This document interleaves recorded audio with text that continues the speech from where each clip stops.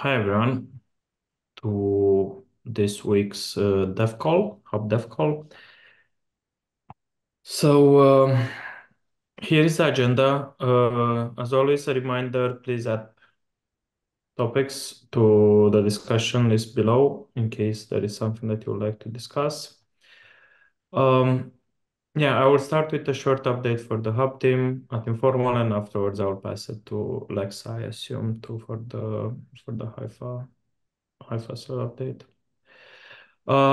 Okay, so Gaia V15.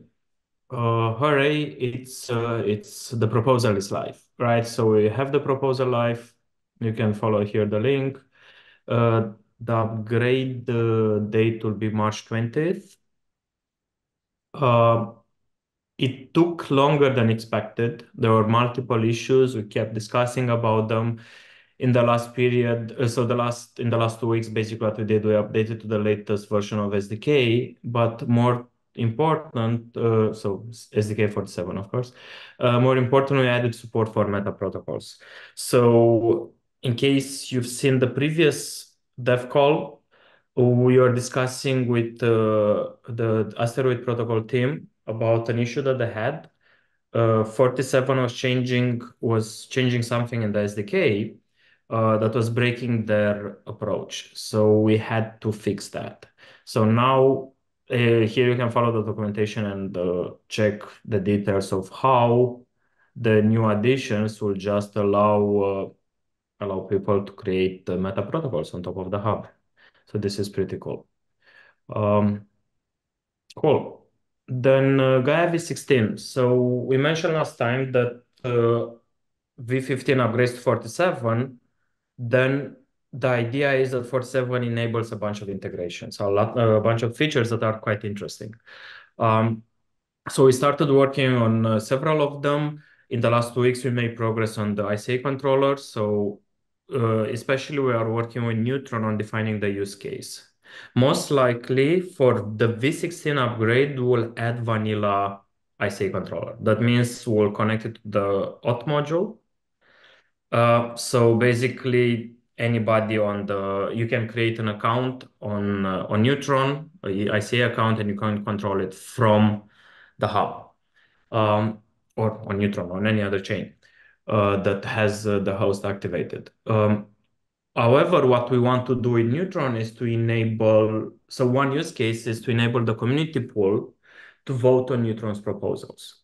But there are a bunch of design decisions that we have to make, right? Things like how much of that community pool can vote, or what's the voting power that they will have there.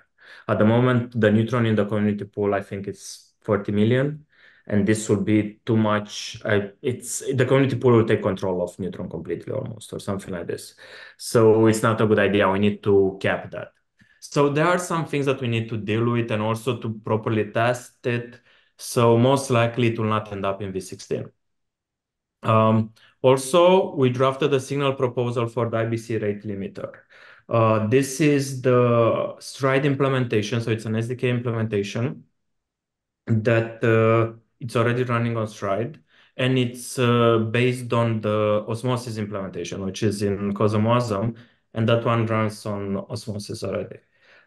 So we want to add that to the hub in case uh, there is an exploit of one of the IBC bridges. We limit how much you can transfer through them at a given time.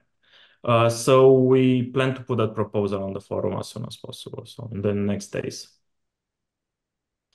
Then, without going to details, since it's an emergency, it's a security thing, we have an emergency upgrade planned for tomorrow at 15 UTC. So the block height, we already decided on it. It's this one. More information will be communicated shortly, so in the next hours. We already informed the validators that an upgrade will happen. We just didn't know the height yet.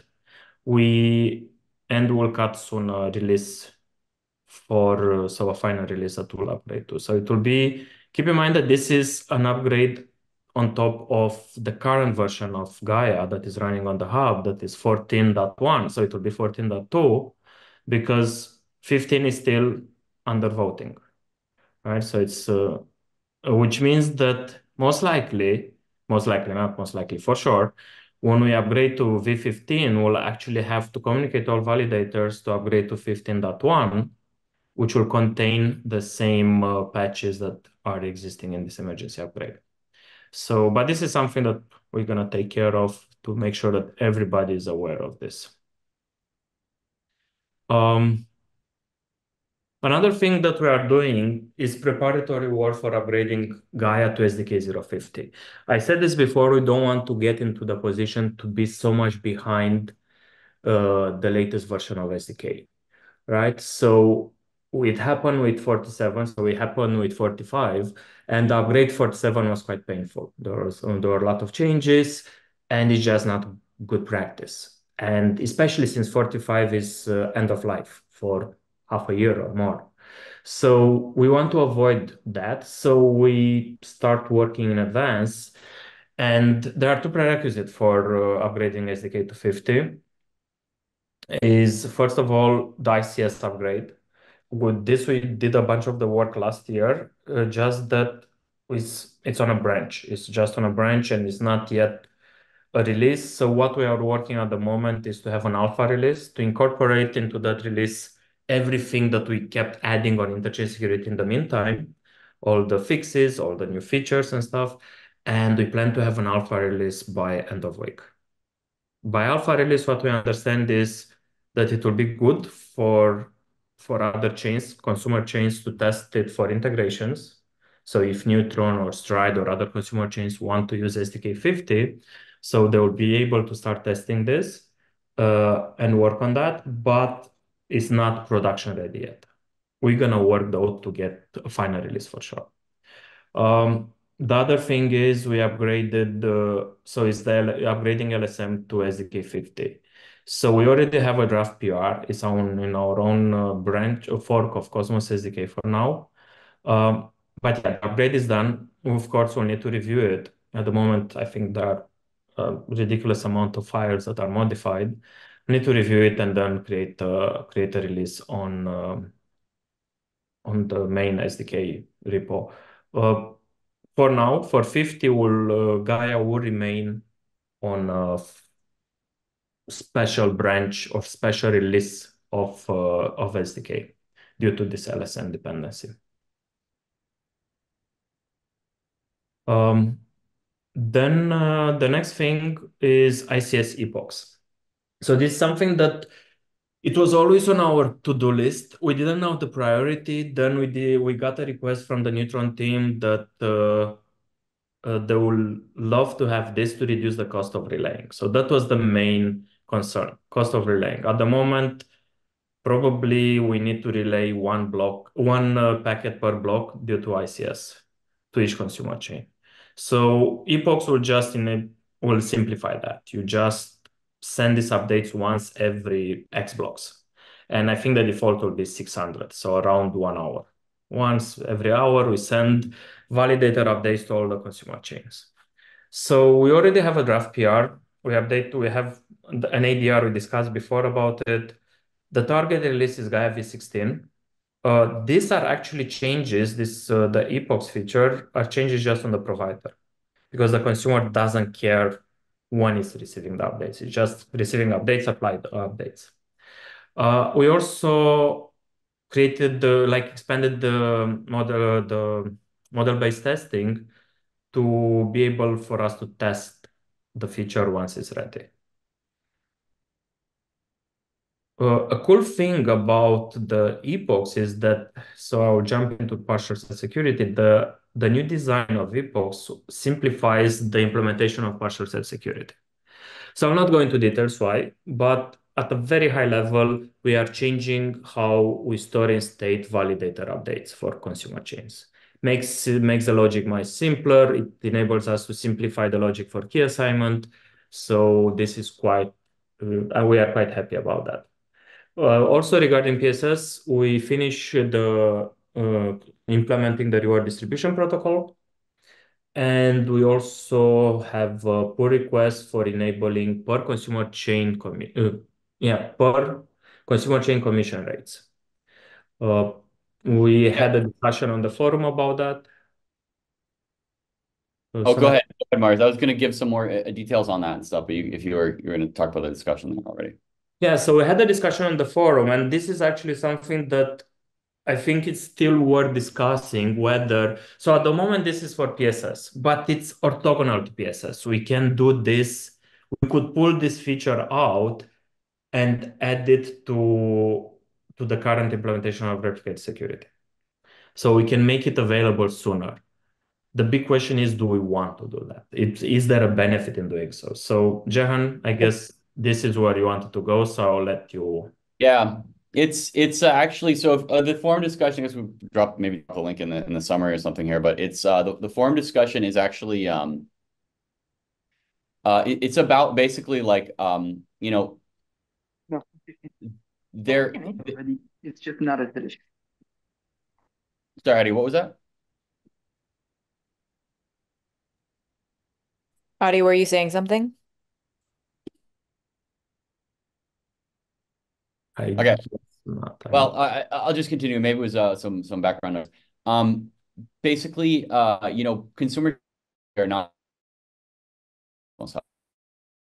are giving 5%, let's percent like that, right? So um the uh the thing that varying the commission rates out is pretty interesting because in general the cost of running consumer for costs, they have to shell out the money. And the benefit is going to the validator set because they're part of the Cosmos hub and everything, but also a lot of the benefits going to the delegators because having the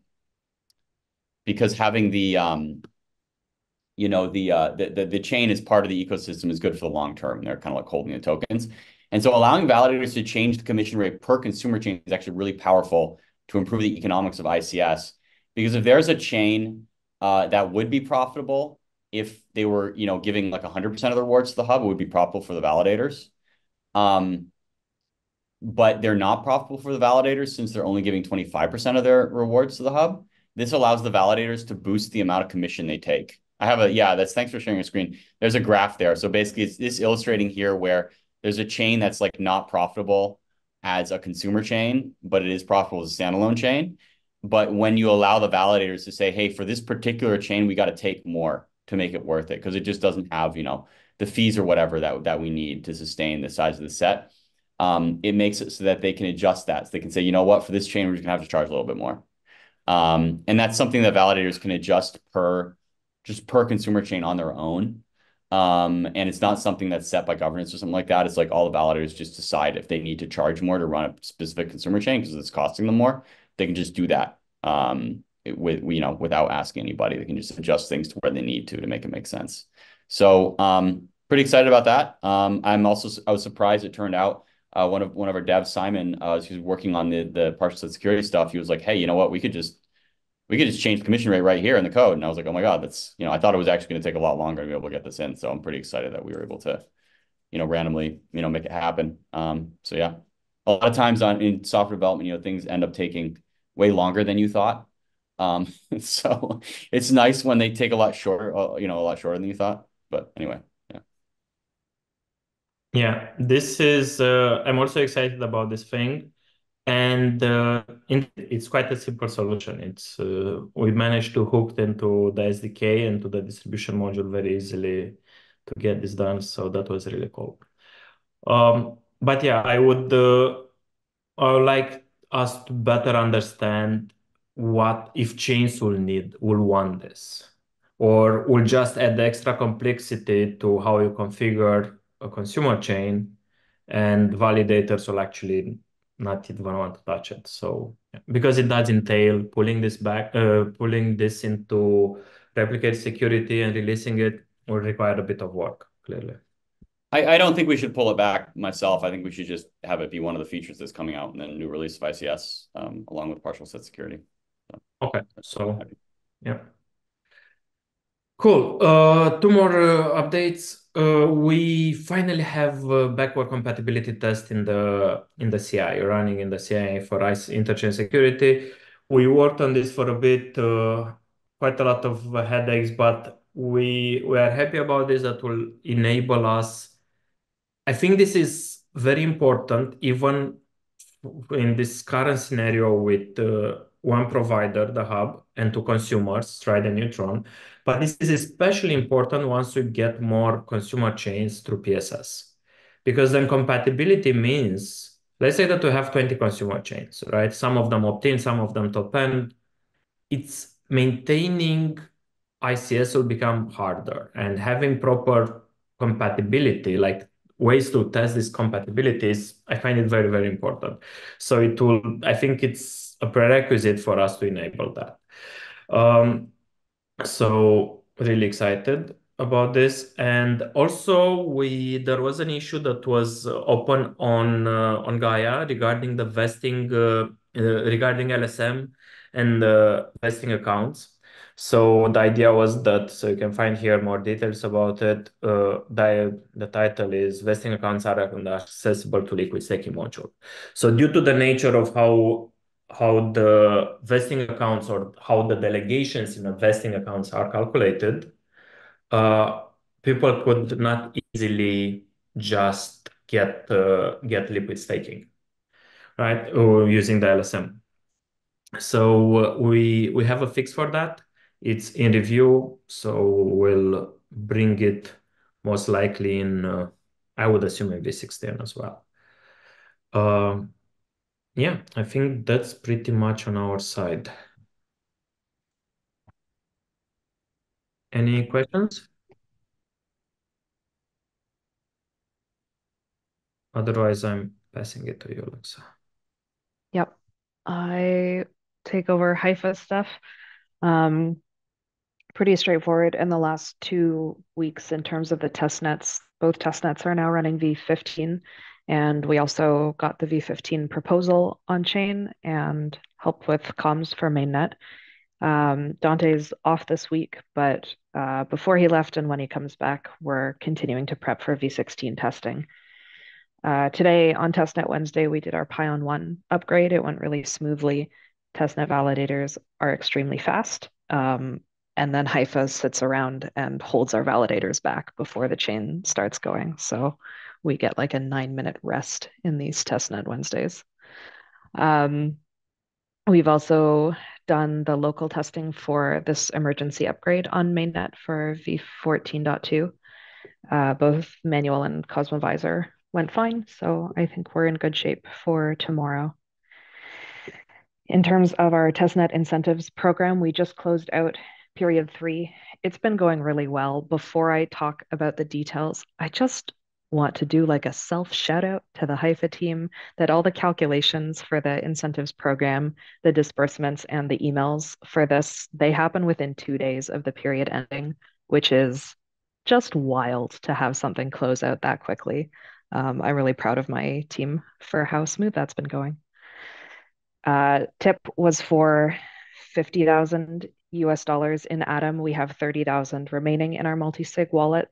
Atom has risen since we made this request. So when the period ends, any unused funds will either be sent back to AADAO or we can incorporate that into our request for renewing the program. This was just a 6-month pilot to get some information on how it works. And we've gotten a lot of feedback, particularly about the criteria that validators have to participate in every event, no room for errors. Obviously, life happens. And on testnet, we're actually setting higher requirements than are needed for mainnet. You don't have to sign within 5 blocks after an upgrade on mainnet, but we require people to do that on testnet. So we're looking at relaxing that. We also got a suggestion from Cosmos Station about accepting emails from a validator's security contact email as proof of identity instead of doing an on-chain transaction, because the security contact email can be set, obviously using a transaction with the validator keys.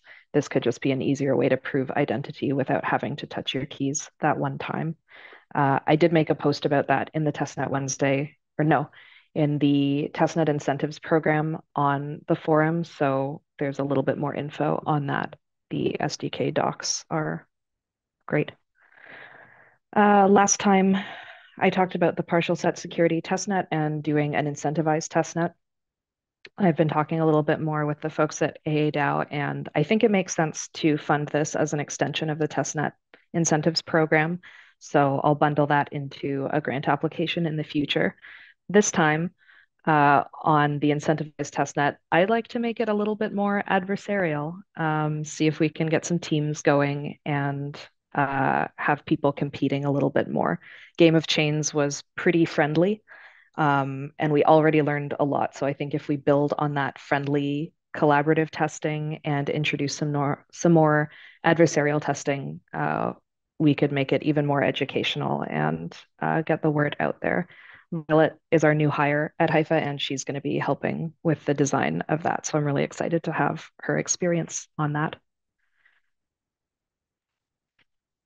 Nice. Welcome, Violet. First, and second, yeah, I challenge people to break our protocol, please. Like find bugs. Yep. Let's do it in Dare testnet. you. uh, do we just for fun, do we have a name for the Not yet, but when we were asking our team for ideas, Dante's daughter heard about our theme of Game of X, and she said, "Me no like." So I think we might change it up this time, and we're gonna pick a name other than Game of something. Yeah, Game of Thrones is not in ancient history. The last seasons they sucked. I think when Game of Steak, I think was the original or something. Yeah, That was a very long time ago. So maybe it is time for a new. yeah, it's time to change it up. Yeah, the new kids, the young kids don't even know what we're referencing anymore. So maybe something like Succession related. I don't know. We'll think of what's popping in the media world. We could do something timeless. Will be a fun little brainstorming session. Yeah, excited about this PSS testnet.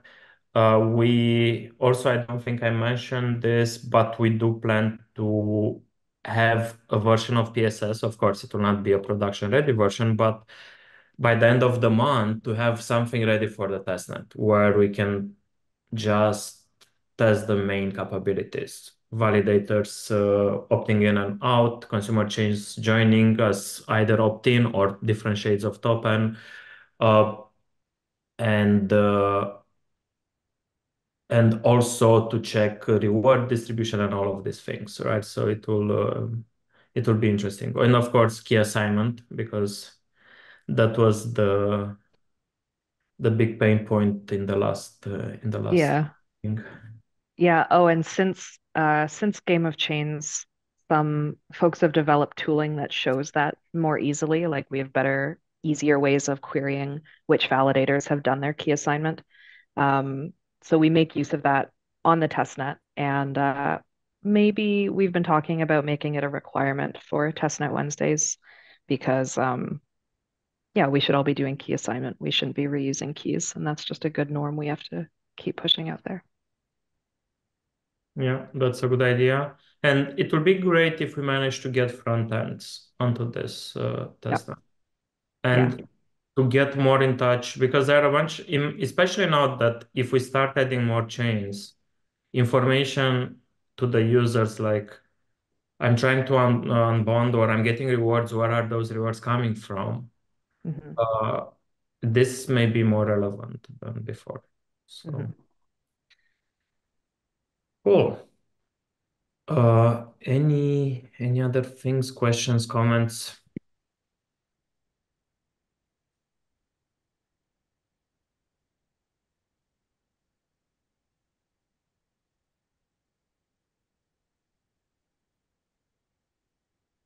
Think we're good. Yep. I'll stop sharing. Um, yeah, I guess that's it for today then. Okay. Yep. Bye-bye. Thanks everyone for joining. Take Thank you, care. bye.